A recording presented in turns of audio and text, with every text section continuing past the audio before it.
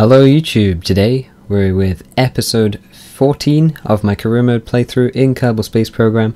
As I record this, I'm nearly at 500 subscribers. As I put this out, I'll probably just about be there. Maybe have even passed it, I don't know. So thanks for that, guys. That's pretty awesome. And anyway, I'd like to show you how I'm going to spend our science points that we got from that mission to Eve. So obviously we didn't get that many because it wasn't a return mission, so we couldn't return any samples, so we didn't get the full amount of data from everything, or the full amount of science. But what we are going to do is unlock our high altitude flight part.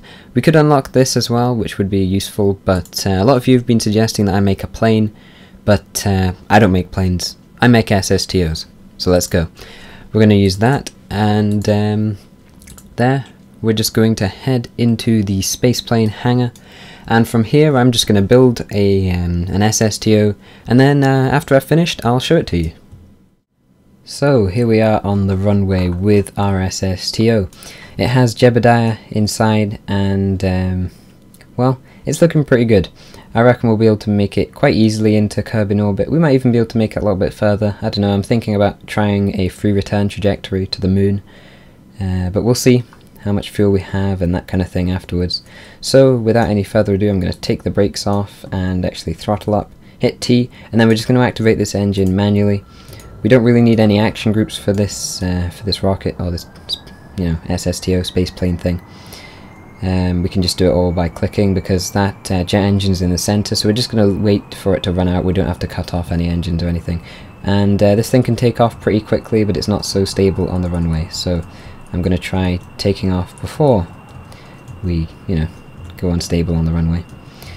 Now, I just need to pitch up and probably go to maybe 10-15 kilometers up before I start to put my nose down a little bit and try and build up a bit more horizontal speed.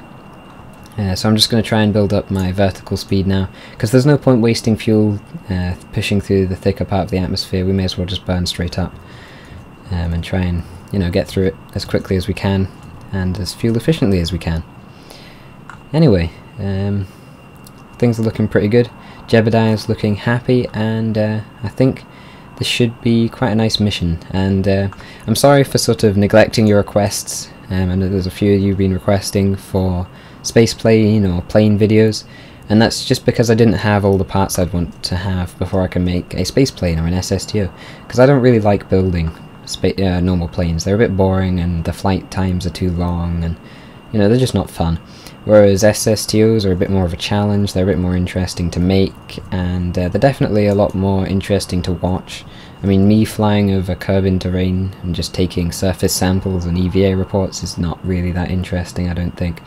So I thought I may as well just try and build an SSTO, and to do that I obviously need to wait till I had the turbojet engines and these intakes and things, and all the wings of course that I wanted.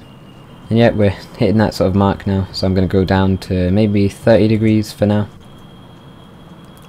We're quite low on intake air, so I'm going to pitch down a little bit more than that. 15 degrees sounds okay. And we just want to keep up this attitude and keep building up that speed, because you can see it's going up pretty quickly at the moment, although we don't have very much intake air. So we want to build up as much speed as we can, retain as much intake air as we can, and you see we're actually getting more intake air at the rate now because we're not really much higher up. We're not pointing upwards too much, so we're actually pretty much gaining intake air, which is pretty good. But as soon as that gets down to maybe 0.1, 0.08 or something around that intake air, then we'll have to activate these rocket engines to make sure that we don't do anything too stupid. And you can see now our velocity is pretty much horizontal rather than vertical at all. But we're nearly at 20 kilometers up, and we're nearly at 1,000 meters a second, which is sort of what I'm aiming for. I'll see how far I can take it after that, but I'm sort of aiming for that kind of speed and that kind of altitude, because I don't want to switch to the engines too fast, and I don't have to, because I can just wait for this to burn out because it's in the center. It's not going to make the SSTO flip out. And yeah, getting there now. We're past both of the objectives that I'd like to get to, but we can still probably hold it for a little bit longer if I pitch down a little bit more. because we're also getting out of the thicker part of the atmosphere, which means we can go even faster. And yeah, I think I'm going to activate those other engines now, because that might mean that we get a little bit more of that out of this engine as well, although its thrust isn't actually very high at the moment, but its specific impulse is still quite good. So we may as well keep using it till it burns out. And we're just going to keep on burning, maybe 20 degrees. Sounds good. Although once this engine runs out, this jet engine runs out of air, then we're probably going to have to point upwards a little bit more, and I reckon that'll happen just about now. Yeah, there we go, it's run out. So we're going to shut down that engine so we don't waste any fuel burning when we can't actually burn. And pitch up a little bit. I think I'm going to go to 30 degrees now, and that should be good. And you can see our orbits, because we've got a lot of horizontal velocity, our orbit is a horizontal speed. Our orbit's quite flat, which means that our circularization burn should be fairly, delta V minimal. And I'm actually going to pitch up all the way to 45 degrees now, until the apoapsis gets up. We want it to get up to maybe, I don't know, 75, 80 kilometers. There's no point going any higher than that, it's just wasting fuel. So yep, 75 is there, that looks pretty good. Now we just need to schedule a circularization burn. I'm going to time warp a little bit. There we go. Yep, that's absolutely fine. I'll just burn a little bit more to bring it back up to 75 for OCD reasons, and now I'm going to schedule that circularization burn. And let's just adjust it a little bit. And there we go, 74 and 75, that's looking pretty good. And it says that burn's going to take us 30 seconds. That's not too long, so that's 15 seconds before and 15 seconds after the node. But we still have to get out of the atmosphere, because we're not out of the atmosphere yet, unfortunately.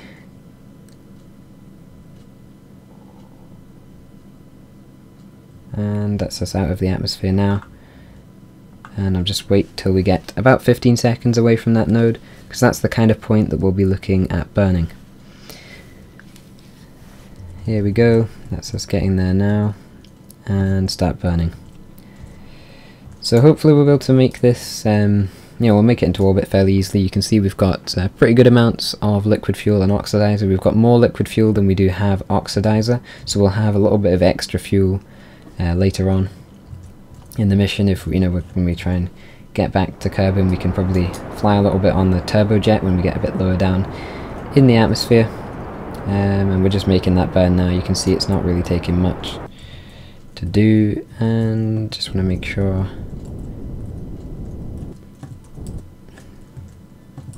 There we go. So that's looking good. And now I think, well, we can see 74 and 75 apoapsis and periapsis, non-respectively.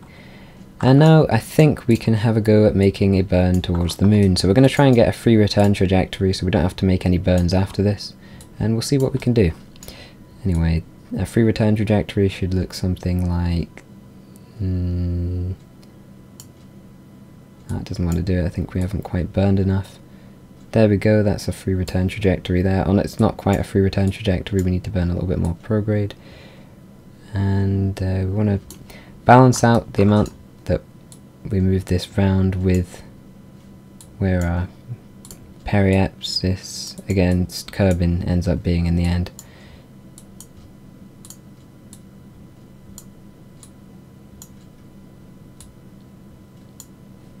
And there we go, that's looking pretty good, so I'm going to make that burn. It says it's going to take 2 minutes, and I'm just going to burn straight away. Because I don't think it will take 2 minutes. I think that's a load of rubbish. And there we go, you can see the estimated burn times come down to 40 seconds, and we're about 20 seconds away from the node, so we'll be okay. I think we'll make this. And yeah, we've still got a reasonable amount of liquid fuel and oxidizer. It is the oxidizer that's going to run short first, so we need to be a bit more careful of that than the liquid fuel. But we should be okay, and I think we'll probably be able to make this burn. It doesn't matter if we don't have any oxidizer left after this, because, of course, we don't need oxidizer to run those jet engines, and as long as we can get the proper free return trajectory, then we'll be absolutely fine. Although we are running out of oxidizer, it's going to be a bit closer than I'd like, but I think we'll make it.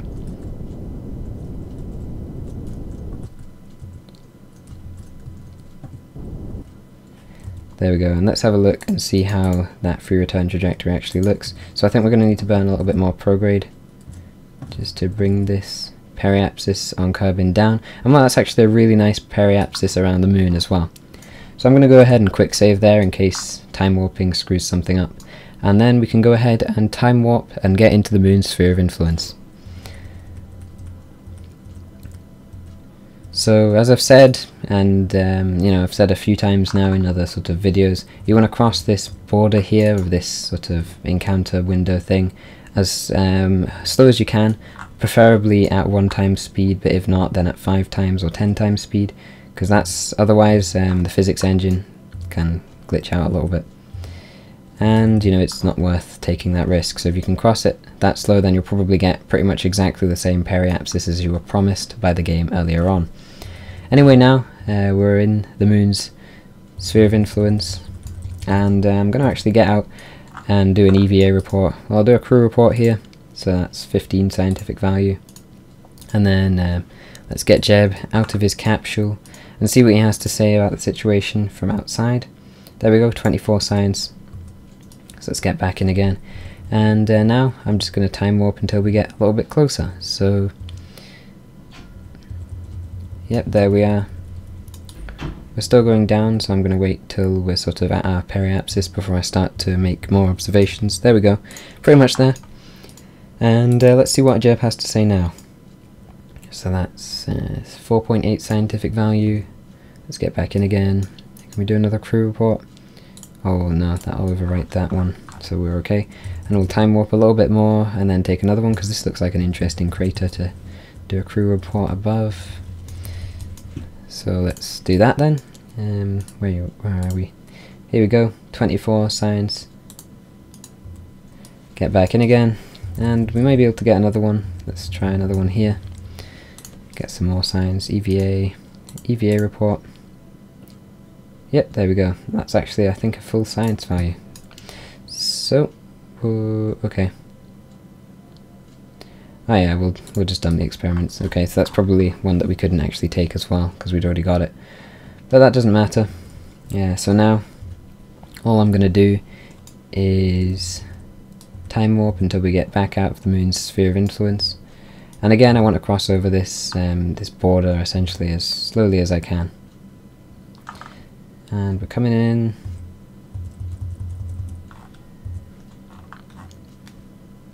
And there we are.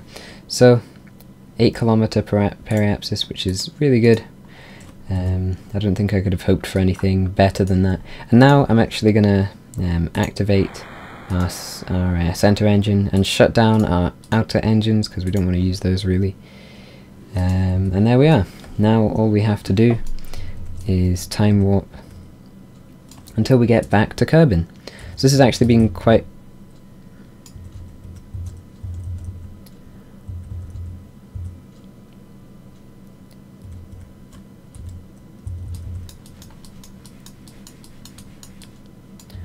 So this has actually been quite an interesting mission. We've managed to make it all the way to the moon's sphere of influence with an SSTO, and all the way back by the looks of it, as long as we can make this landing reasonably well. And now we're starting to get back into Kerbin's sort of atmosphere, and we need to be a bit careful about this because the plane is probably prone to flipping out. Yep, we've used up all that. So yep, everything's looking okay. So I'm just going to time warp a little bit faster now until we get over these mountains here. And yep, we're getting back into the proper part of the atmosphere. I've got SAS on because I'd like to keep pointing prograde. I don't want to do anything stupid. I'd like it if we didn't flip out. Although we may still end up flipping out. And we're going pretty fast too. But we're slowing down quite quickly as well. We're decelerating quite quickly. And I think that's us. We're, yep, 13 kilometers up. I think we can start to activate this engine. Do we have enough? Yep, we've got enough intake air. So that's all good. And now, I guess, we just have to come down and land. And I think that looks like quite an interesting lake over there. So we'll come and land somewhere close to that. So, we're coming in for our final approach now to land somewhere near this water. Maybe a bit short of it, but that's not really a big deal. I just want to get home safe and celebrate Jeb's pretty awesome mission. So now all I'm waiting for is the ground to get a little bit closer to us, and yeah, everything looks pretty good. You will notice tail fin. I don't even know why. I think Kerbal Space Program just decided it didn't like us. It took off our tail fin, so our somewhat, our perfect flight has been sort of ruined by that. But it was because I was in time warp, like physical time warp, to get here a little bit quicker, and it just decided to randomly explode. So, oh well, I can't complain. This mission's gone really, really smoothly, and as long as this landing goes okay, then I think we can call this a pretty good success. So we just want to glide down, and you can see there's quite a nice flat-ish area of land up ahead of us. We just want to glide down and come down on that as slowly as we can. Obviously we could come down at this speed, it'd be absolutely fine, as long as our vertical speed is only a few meters a second, then we're usually pretty good. But if we have to come down a bit faster than usual, then that's okay too. It's unfortunate that they haven't got a nice EVA or IVA view for this cockpit yet, but I'm pretty sure that's going to come soon anyway, so I'm looking forward to that. And now we just have to pitch up, and I'm just going to give it a little bit of throttle to make sure nothing blows up. And there we go. Cut the engines, turn off SAS, and just touch down. Come on. There we are. Don't brake, don't brake, don't brake, don't brake. Oh no. No, no, no, no, no. You don't want to do this. Oh god, this isn't good.